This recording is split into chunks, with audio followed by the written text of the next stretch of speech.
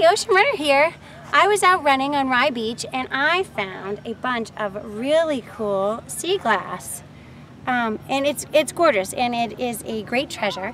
And I'm going to talk to Heidi Duncanson at the Seacoast Science Center because I know she collects this stuff and I want to learn more about it. Come join me.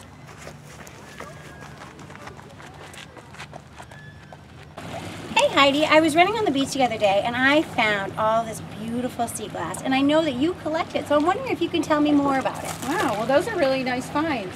Yeah, you know, sea glass is an interesting thing. A lot of times when you go to the beach, like I just did here, you find a piece of sea glass.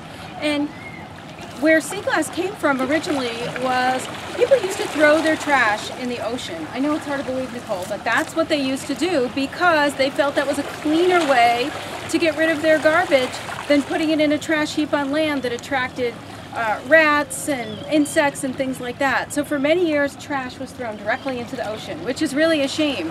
We've kind of cleaned up our act now, but lots and lots of glass is still hanging out in the ocean. It gets tumbled around on the rocks, it comes up on the shore. In fact, a lot of times the best time to go hunting for sea glass is after a thunderstorm because the violent waves bring it all up and that's a good time to go hunting for it. Right here we've got a selection of sea glass that we found right in this area. These two, the clear color and the green, are among the most common along with brown because unfortunately a lot of beer bottles are brown, a lot of beer bottles get thrown in the ocean. Some of the more rare colors that you might see are like this blue one or red or orange. You also, if you ever see black sea glass, that's usually pretty old. It's usually from bottles that were made in the old days using iron oxides. So if you have black sea glass, that's probably pretty old glass. Some of the rest of these might be newer.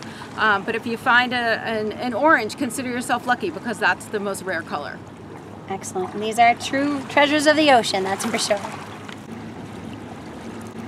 I'm curious now, as we have changed our ways and become more environmental and we're recycling, I wonder if we're going to find sea glass going by the wayside at some point. So, while some of these are already wonderful treasures, I'm wondering if they're going to become even more of a rarity. Well, I think certainly the message that we try to put out at the Seacoast Science Center is that we don't want to pollute our oceans anymore. We really want to be careful and responsible with what we do with our trash.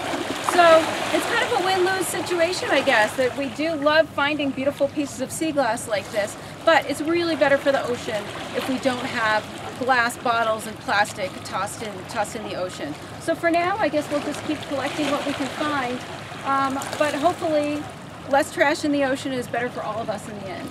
Well, this is great information. Thanks so much, Heidi. Gotta run.